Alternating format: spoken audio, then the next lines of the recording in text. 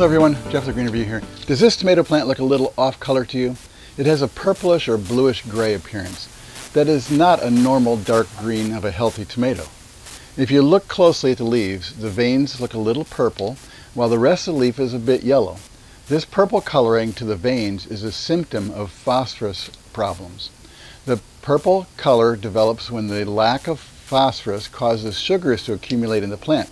Anthocyanin pigments then develop that are purple. If phosphorus levels in the plant remain low, the purple areas may die and turn brown, like we're getting on a lot of these leaves. Phosphorus is one of the three main nutrients that are in fertilizers because plants use so much of it. It is used by plants for root growth, stem and leaf growth, and for fruit development. It's an important part of the metabolic processes that keep a plant alive. There may be plenty of phosphorus in the soil, but if the plant can't get it, then you have a phosphorus deficiency.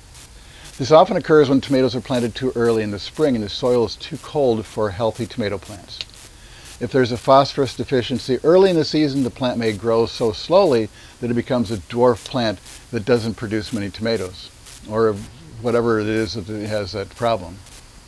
If the plant is in a container, is growing hydroponically, or is in soil that doesn't have much phosphorus, such as a sandy soil, then fertilizer with phosphorus can be added to fix the problem.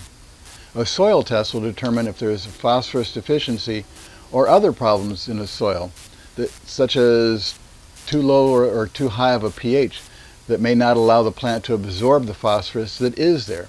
And so in that case, adding more phosphorus won't help. Plants use a lot of phosphorus, so even if there was plenty at the beginning of the season, there may not be enough at the end of the season, which is what I think happened here. This is in a pot, and so it used up all the phosphorus. If the phosphorus deficiency develops late in the season, like in this case, the plant may stop producing fruit or the fruit may be small. There can be an acute deficiency where nutrients are rather suddenly used up or unavailable, such as in too cold of a soil.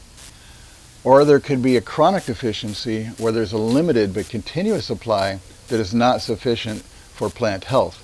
A chronic deficiency puts the plant into the survive range of plant health, and we want it to move back up into the thrive range. This tomato has been developing this problem for a few weeks. It's been in that survive range for a while. I've been waiting for it to develop enough symptoms to be able to see the problem on the video camera, and I won't be adding any phosphorus because next week is our average first frost date, so I'll just harvest these tomatoes and just be done for the season. So what's this mean to me? Take a close look at your vegetable plants every time you harvest so that you can spot problems early.